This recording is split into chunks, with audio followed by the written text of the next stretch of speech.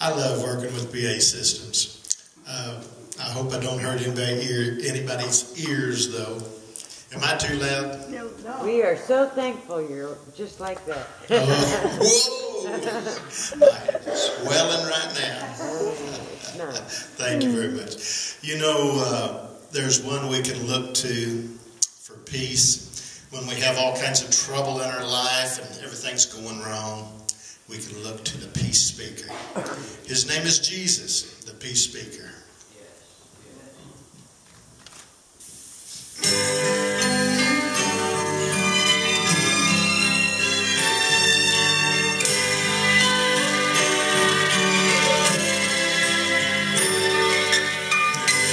It was such a lovely day. The sun was shining bright. The gentle winds were blowing my way. Not a storm cloud in sight. Then suddenly, without warning, storm surrounded my life. But even in the storm, oh, I can feel the calm. Here's the reason why. I know the peace speaker. I know him by name.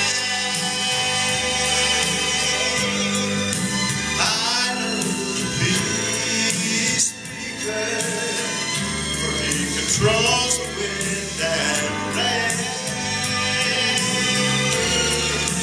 When he says peace, be still, they have to obey. I'm glad I know the peace speaker. Yes, I know him by name. There's never been another man with the power of his friend. By simply saying peace, be still, he can calm the strongest wind. That's why I never worry when the storm clouds come my way. I know that he is here to drive away my fear. I just smile and say, I know the peace speaker. I know him by name. I know the peace speaker, for he controls the wind and rain.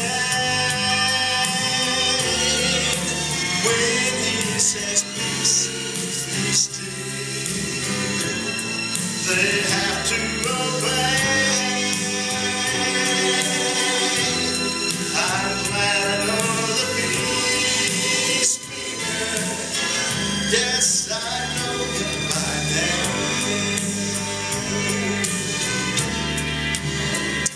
I'm so glad that I know the peace speaker. There's been many hard times I've went through in life, and I can always call on the name of Jesus. And when I do, he comes and he takes care of me, and I'm so glad. Aren't you glad? When he says peace, be still, they have to obey. I'm glad I know the peace speaker.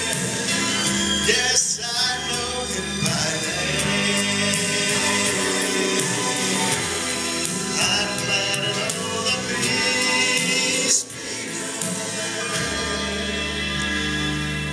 And Jesus is here.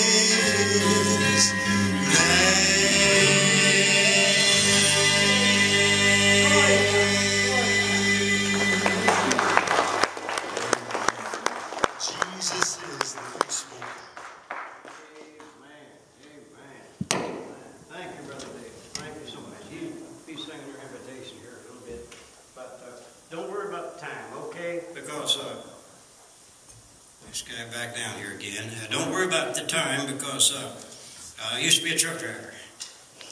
Back in my days, anyway, they had 13 gears. Usually when I drove, had 13 gears.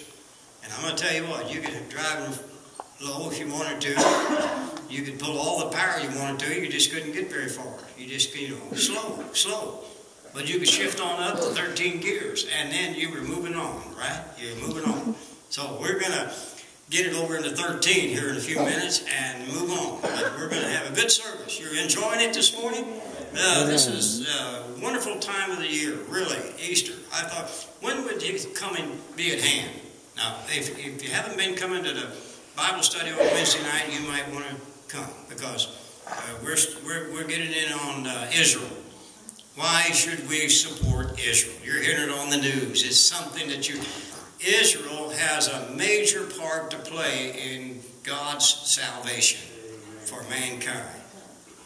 And Israel has a land today that they will not be given up like they did before. They disobeyed God back there, and God drove them out of the land.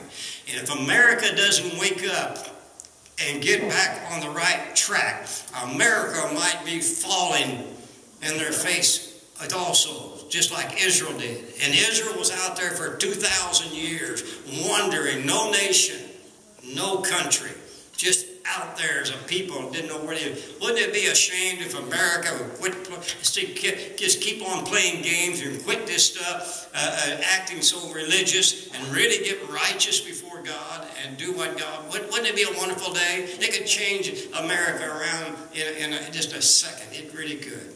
And so anyway, I get excited.